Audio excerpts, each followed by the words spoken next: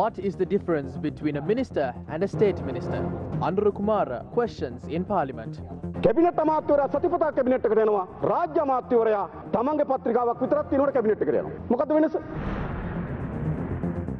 MP Gevindu opposes the distribution of pens and books through an American aid program at the workshop for novice MPs. මේ පාර්ලිමේන්තුව මේ රටේ උත්තරීතර ආයතනය විදේශවල මුදල් වලට යටත් නොවි පවත්වාගෙන යා යුතු බව අපගේ අදහසයි.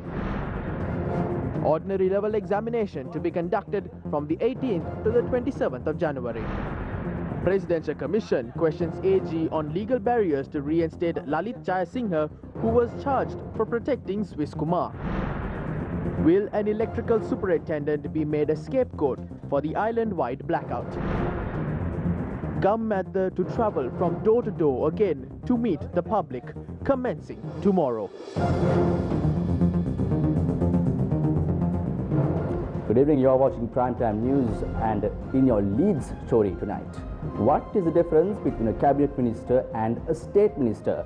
Jathika Janabalaweke MP Anura Kumara Dissanayake raised this question in Parliament today.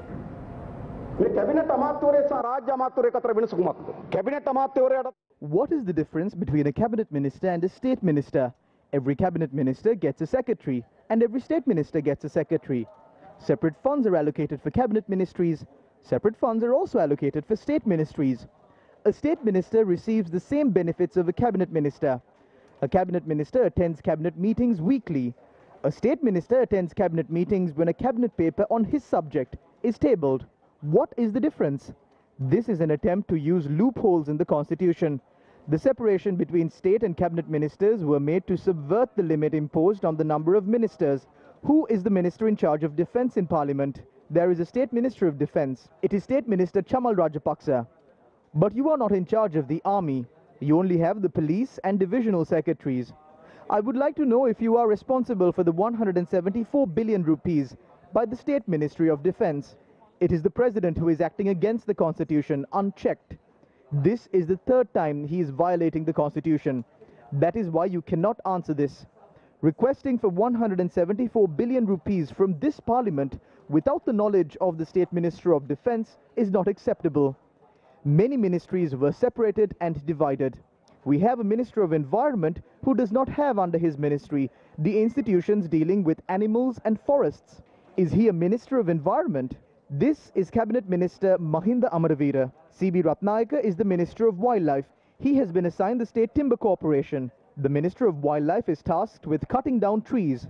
They say they are putting much effort to uplift local industries. How much have you allocated for local industries in the budget? You have only allocated 57 million rupees. The Supreme Court handed down a decision that the amendment of the value-added tax by then Finance Minister Ravi Karunanayake was wrong. It was MP Bandula Gunawardena who spearheaded the case against him. Do you remember? Now you have reduced VAT from 15% to 8%. Where is the approval of Parliament? So you, who went to the Supreme Court to protect the right of this Parliament to amend taxes, are now seated there. I believe MP Bandula Gunawardena was standing on his feet last year, and this year he's standing on his hands.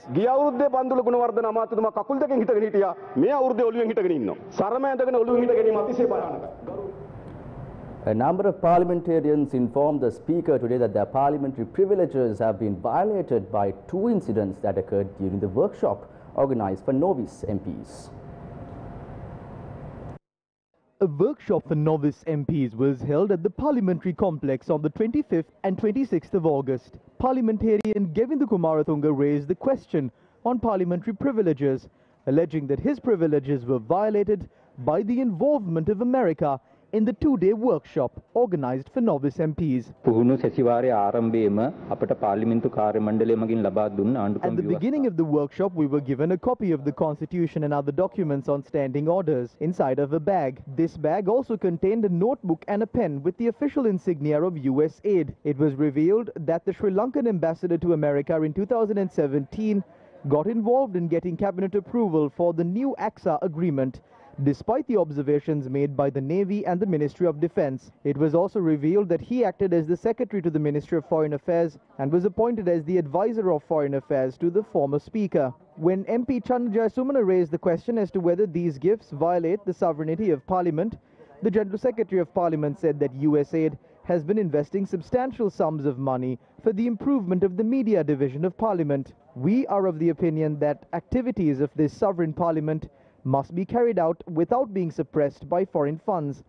Also, we noticed at the workshop that the head of the NGO Transparency International, an institution that spreads various allegations against Sri Lanka, has been appointed as an official of the media division of Parliament by the previous Speaker.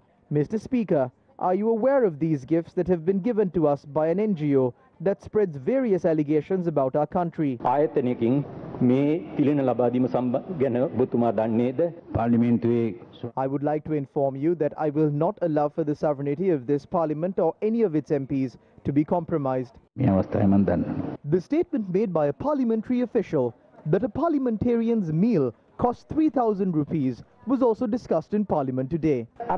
The value of a parliamentarian's meal has become a huge issue, so please correct this information through the General Secretary of Parliament. About 2,000 employees of Parliament, including drivers, eat here. We would like to know that if the entire figure given by the Audit Department was divided by 225, if that was done, it is an insult to all of us.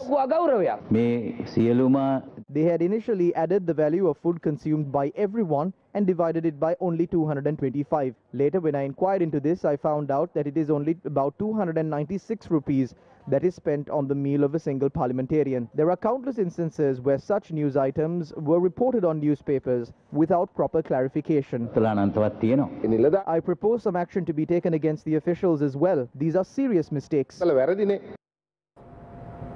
While members of Parliament debate on the price of their meals, the problems of the farmers who feed the entire country are yet to be resolved. This is a report from the Damsopura and Thambitigama villages in the Kurunegala district. The farming community is nourished by the waters of the left bank of the Rajangane reservoir. These farming communities commenced paddy cultivation almost 30 years ago when the supply of water was at much higher levels, which enabled them to produce several export crops including chilies.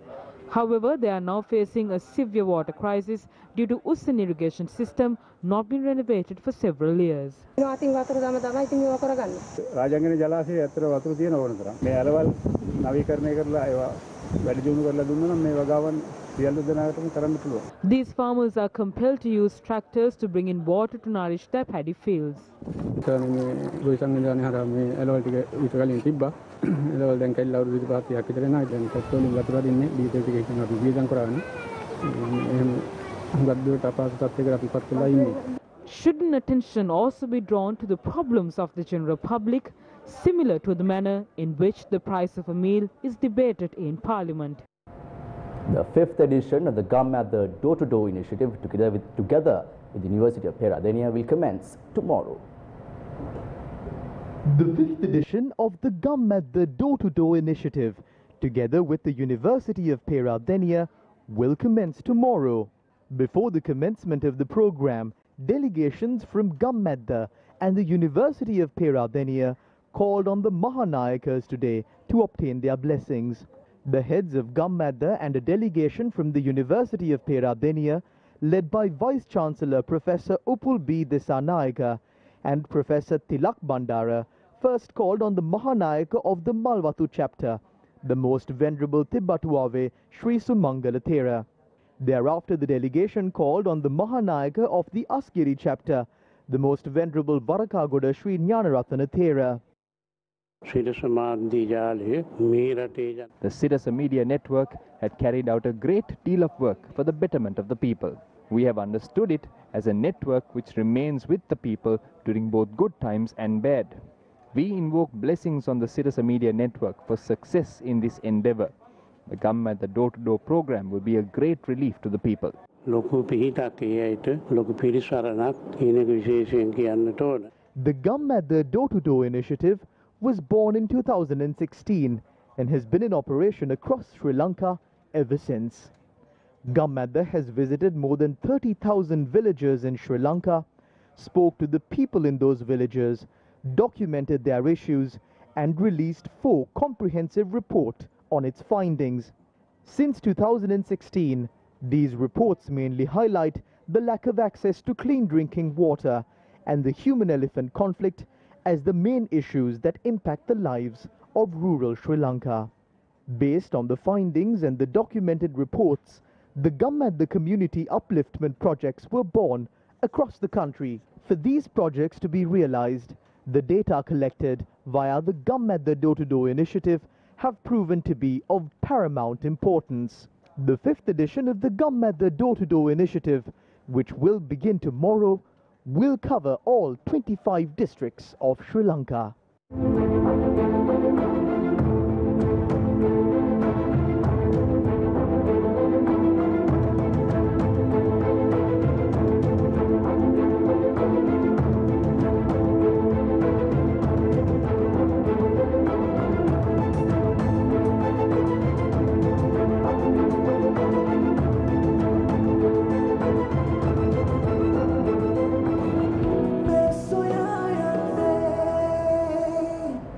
The vote on account for the 4 months ending on the 31st of December 2020 was passed without a division in Parliament today. Here are some of the views expressed during the debate. The issue that we see here is the questions on the legality of the funds that were spent from the 1st of April to the 1st of September, because we have an issue on how money was spent during this period without parliamentary approval. So I am of the stance that without making this a bad precedent, we should all unite and solve this legal issue.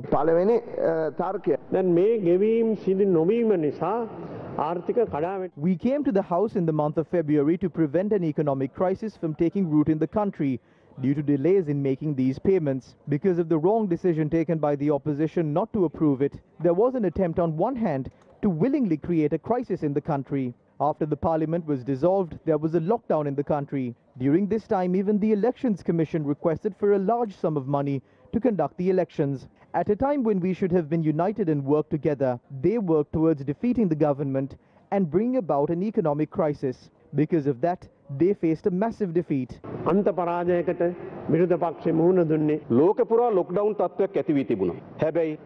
were lockdowns all over the world, but that does not give anyone the right to place the constitution under lockdown. It has clearly been stated that Parliament is fully responsible for state funds. This cannot be dismissed. We would like to know under which law did you allocate funds from the 30th of April to the 31st of August. Honorable Minister Dinesh Gunawardena knows about this. That is why he is acting like this. Please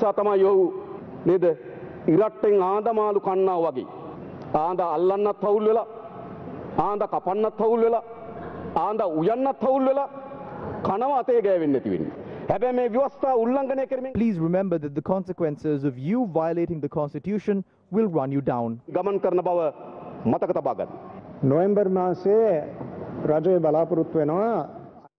government plans on presenting the budget in the month of November. The aim of both the vote on account and the budget will be the development of the national economy. That is the goal. The way in which we are planning on reaching this goal is included in the vote on account and the budget that we are going to present.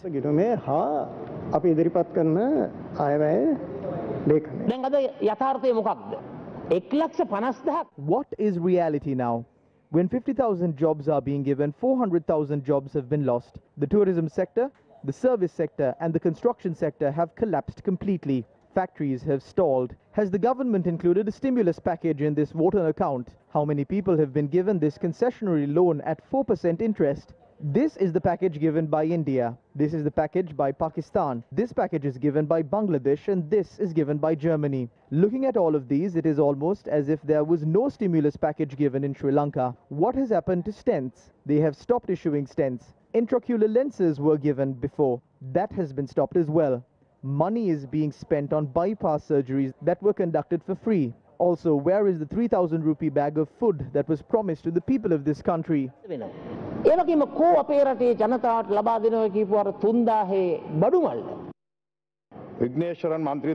People are not happy about the statement made by MP Vigneshwaran. Do not make statements that will create racial issues in the country. We do not want another war in the country. We are also not hoping to treat any race specially or undermine another race. When we get elected to Parliament, we make a pledge that shouldn't be restricted to words. The 4th sub-article pledges to safeguard the Constitution. The 7th sub-article pledges to act against acts that are carried out to divide the country. We shouldn't just talk about it. I believe we should stand by this in and out. We consider instigating racism in Parliament as a disrespect towards Parliament. I'd like to remind him that we will not bow down to anyone to underestimate the Sinhalese. Honourable Speaker, let a commission be appointed consisting of top Sinhala, Tamil, Muslim and international historians well versed in South Asian history to report on our heritage and history. The historians must be internationally recognized persons. I, for my part, would like to tender a note to your honour to be included in the Hansard, which speaks of the antiquity of the Tamil language and the Tamil society in Sri Lanka, prepared by a respected emeritus professor of history, Professor Padmanathan. To my friend Mr. Udaya Gamanpilla, I like to tell him that during the past 10 or 15 years, all his historical references have become outdated. Let him learn his history again and then come back. An honourable member from Colombo named me personally yesterday and referred to certain matters against me. Firstly, he said that I had forbidden Sinhalese and Muslims entering North when I was Chief Minister. Truly, I must be a demon to have said so when my children have both married Sinhalese. Meanwhile, a dispute has arisen due to the appointment made to the Parliamentary Select Committee. This was due to MP Ali Sabri of the opposition being appointed to the committee instead of Minister Ali Sabri of the ruling party. The matter was subject to discussion during today's parliamentary session. The appointments made to the Parliamentary Select Committee yesterday included the names of MP Ali Sabri. I believe this is the name of our opposition MP from the Puttlam district. Can you please explain this? ඒ පිළිබඳව ඔබතුමා පැහැදිලි කරනවා නම් මොකද හේතුව දැන් JR. Jayawardena ජනාධිපතිතුමා කිව්වේ මේ ව්‍යවස්ථාව අනුව පිරිමියෙක් ගෑණියෙක් කරන්න බෑ ගෑණියෙක් පිරිමියෙක් කරන්න බෑ කියලා. හැබැයි දැන් මේ වෙලා තියෙන වැඩ යනවා මේ නම මාරු කරන්න නම් බෑ කතානායකතුමා. ඒකේ සොයලා බලන්න සමහරට මේ පළේ උමක් යවුවාම When letter of appointment is said, you must be cautious. You cannot change it. බෑනේ මේ කතානායකතුමා මන්ත්‍රීතුමා පළවෙනි වතාවට මේ නම් ගහනකොට යම් අඩුපාඩුකම් මේ නිලධාරීන් අතින් සිද්ධ I disagree. Such mistakes cannot take place just because it's the first time. If I hand over a letter of appointment to you, can I take it back? No. Meanwhile, the opposition member who was appointed to the Parliamentary Select Committee by mistake said this evening that he would step down from his appointment. The appointment was made without my consent. I was elected to Parliament to serve the people. However, this appointment will not contribute to serving the public. It is just a title. Therefore, I decided to step down from this position. MP Kumara Velgama said that the then members of the opposition agreed to the 19th Amendment to the Constitution upon instructions of Mahinda Rajapaksa. The ruling party has a two-thirds majority and has the power to bring in a new constitution to suit the needs of Sri Lankans. However, dual citizenship, in my view, is not something that falls under this suitability criteria. In my view, if one has dual citizenship, it also means that the person can engage in any corrupt activity and flee the country. Therefore, I do not agree with dual citizenship. When the 19th Amendment to the Constitution was presented in Parliament, all MPs except for one raised their hands in favor of the amendment. Even I raised my hand. Mahinda Rajapaksa, who was the then leader of the opposition, advised us to vote in favor of the amendment. So we all raised our hands. You must ask that from the Rajapaksa family. I see the new constitution as a family-controlled one.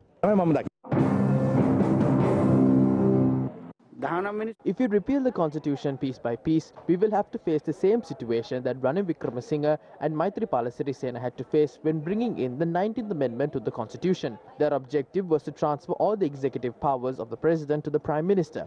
However, due to the intervention of the Supreme Court, the executive powers were distributed to 3 areas. මගේ භාෂාවෙන් කියනවා නම් විධායක බලතල කියන suit එකේ කලිසම තිබ්බ ජනාධිපති ගාව ෂර්ට් එක දුන්නා අගමැතිතුමාට අර දින 58 අපි මහින්ද මහත්තයා අගමැති කරපුවා අපි දැක්කා කතානායකතුමත් කිව්වා මං ගාවත් ටයි එක තියෙනවා කියලා. එතකොට තැන් තුනකට In simpler terms, if the executive powers were a blazer suit, the president was given the trouser, the prime minister was given the shirt, and the speaker was given the tie. The executive powers were distributed to 3 areas and the entire country lost.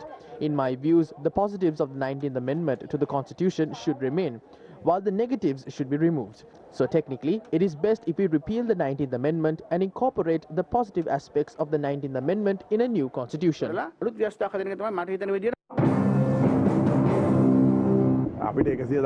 113 is more than enough for us, but the people gave 150.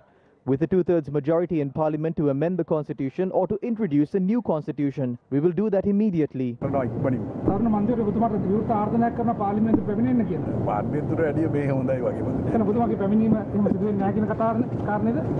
ඉතින් අවශ්‍ය වුණොත් රටේ ජනතාව කිව්වොත් කරනවා ඒ උන්ට වැඩිය මම කැමති එළියට වෙලයි. Devinni ad එක නොමිලේ. Welcome back.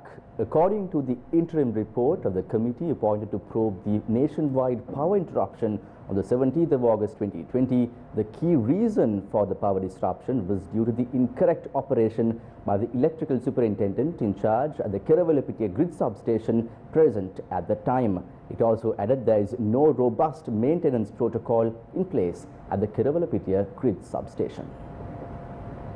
The report of the 9-member committee was made public at the media briefing today, and notably, the Director General of the Public Utilities Commission of Sri Lanka, Dhammitha Kumarasinghe, who is a member of the committee, had not signed the report. The Keravalapitia grid substation tripping was caused because correct maintenance procedures were not followed by the electrical superintendent, and it caused a tripping at the Lakvijaya power station in Norachole. As a result, the entire country experienced a power failure. The interim report also found the CEB's failure to avoid a countrywide blackout and taking a long time to restore power indicates significant lapses in the implementation of critical measures outlined by previous committees. Research done by the Manitibo Research Centre in 2016 had made several recommendations to prevent such a blackout from taking place. There was a 5-member committee appointed in February. The report of the committee clearly mentioned how information systems should be used. However, none of these recommendations have been implemented to date. There are steps that should be taken in order to eliminate mistakes taking place in high-risk areas. There are certain maintenance procedures at the CEB. However, in this context, it is clear that the procedure has not been followed. There were no checklists in place. During the media briefing, it was revealed that the committee had not found anyone directly responsible for the power outage. This report focuses more on the reason for the failure and the steps that should be taken to prevent such a failure from taking place in the future, rather than the factions being responsible for it. The committee was vested with the responsibility to provide recommendations to prevent such a crisis from taking place in the future, and this is what we have presented in the form of an interim report. Protection scheme එකේ ප්‍රශ්නයක් තියෙනවා නම් maintenance protocol එක නැත්තම් වගකීම ගන්න ඕන මණ්ඩලය. ඊට පස්සේ වගකීම ගන්න ඕන අමාත්‍යාංශය. protection scheme We have not confirmed as of yet whether there is a problem with the protection scheme.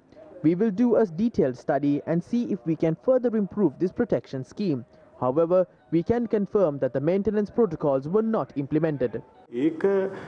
implement කරලා නැහැ කියන එක අපිට confirm.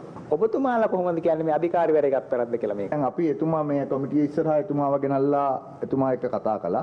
එතුමා පැහැදිලිවම පිළිගත්තා. ඒකට හැල අධිකාරිවරයා කිව්වේ නැද්ද අපිට මේ maintenance protocol එකක් නැහැ අපි අත්දැකීමෙන් වැඩ කරන්නේ. එහෙම කිව්වේ නැද්ද? මේකේ වගකීම විදුලි අධිකාරිය. The superintendent is not the only one responsible for this. All those who are responsible for implementing the maintenance protocol should be held accountable. Even senior officials, including the general manager, is responsible for this. Operation and maintenance protocols හරියට implement වෙලා තිබිච්ච නැති එක ගැන. On the commemoration of the World Poppy Day, the first poppy flower was presented to President Gotabaya Rajapaksa at the Presidential Secretariat this morning. Major General Upul Pereira, President of the Sri Lanka Veterans Association, presented the first poppy flower to the President in commemoration of the war heroes who laid down their lives in the world wars. The Veterans Association of Sri Lanka has been marking Poppy Flower Day every year since 1944. The Sri Lanka Veterans Association also donated 1 million rupees to the COVID-19 fund. The Ministry of Education said the 2020 GCE Ordinary Level Examination will take place from the 18th to the 27th of January 2021. Issuing a communique, the Ministry of Education said all schools will be closed during the set period of the exam. According to the ministry, the period from 1st to 18th of January 2021 will be a study leave only for students sitting for the GCE O-level examination. The third-term school holidays for 2020 will be from 24th December to 1st January, and first term for 2021 will begin on the 4th of January. The Education Ministry further noted that following the conclusion of the O-level examination, schools will reopen on the 1st of February. The Grade 5 scholarship examination will take place on Sunday, the 11th of October. The advanced level examination will take place from 12th October to 6th November. Schools will be on holiday from the 10th of October to the 8th of November. There is no issue in reinstating interdicted senior DIG Lalit Anuruddha Jayasinghe, said the Presidential Commission of Inquiry probing into incidents of political victimization. The PCUI said the Attorney General will be informed of its position on the matter on Monday. Senior DIG Lalit Jayasinghe was arrested, remanded and then granted bail after he was charged with harbouring and assisting Mahalingam Sivakumar, alias Swiss Kumar, the main suspect of the Vidya Sivaloganathan rape and murder case. To flee, he was later indicted. In a complaint filed with the Presidential Commission of Inquiry, the interdicted senior DIG said the charges filed against him were politically motivated. Interdicted senior DIG Lalit Anuruddha Jayasinghe, appearing at the Presidential Commission, requested for an interim order to be made on the National Police Commission to reinstate him in service. Counsel Mahesh Kotuvalla, appearing for the senior DIG, said his client only has another 11 months to complete his service. Chairman of the Presidential Commission of Inquiry, retired Supreme Court Judge Upali Aberatna, said the position of the Presidential Commission would be made known on the 31st of August. Additional Solicitor General Rohantha Abe Surya said the matter would be looked into when asked on the position of the Attorney General. The chairman of the commission questioned on what obstructions are in place to reinstate Anuruddha Jayasinghe in service, if it was possible to reinstate IP Neomal Rangajiva, who is charged with the massacre at the Valikada prison. Deputy Inspector General of Police Ajit Rohana was issued with summons to appear at the Presidential Commission on the 31st of August. This is with regard to facts presented to the Commission on an earlier occasion by SP KKK Gunasekara from the police unit of the Presidential Commission of Inquiry probing into incidents of political victimization. SP KKK Gunasekara provided evidence to the Presidential Commission with regard to the allegations made against Lalit Anuruddha Jayasinghe for his conduct on a homicide based on political interference. 5 quintuplets were born at the Disoisa Women's Hospital in Colombo this morning.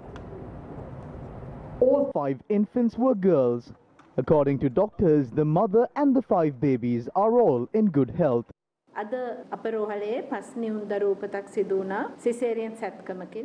had a quintuplet birth in our hospital by a caesarean surgery today.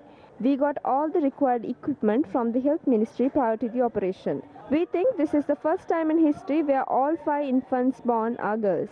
It's